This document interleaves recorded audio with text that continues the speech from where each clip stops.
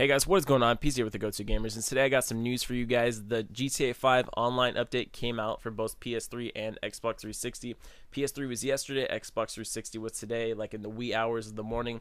So I'm going to go ahead and go over what the updates are that allows you to play online now. If you haven't been able to play online yet, you should be able to play online now.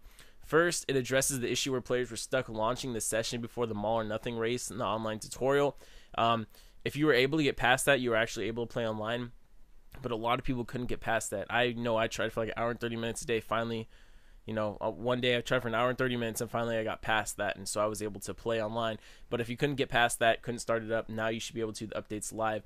It addresses the issue where bank and cash were deleted incorrectly in some cases. It addresses incorrect amounts of cash being dropped when player dies in a mission and last team standing. Fixes an issue where the character switch wheel would disappear after it failed load. Fixes an issue where attempting to enter GTA Online via character switch wheel caused a black screen. Fixes an issue where temporarily characters were overwritten main characters. Fixes an issue where players were losing apartments and money they spent on them. Fixes an issue that caused story mode missions to be missions in some instances.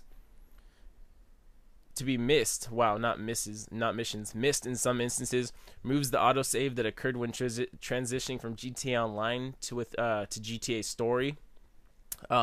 And several other tweaks to the GTA Online, including improving overall stability.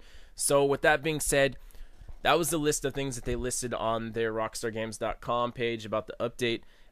So all in all, what it's saying is if you weren't able to get online, you should be able to get online now.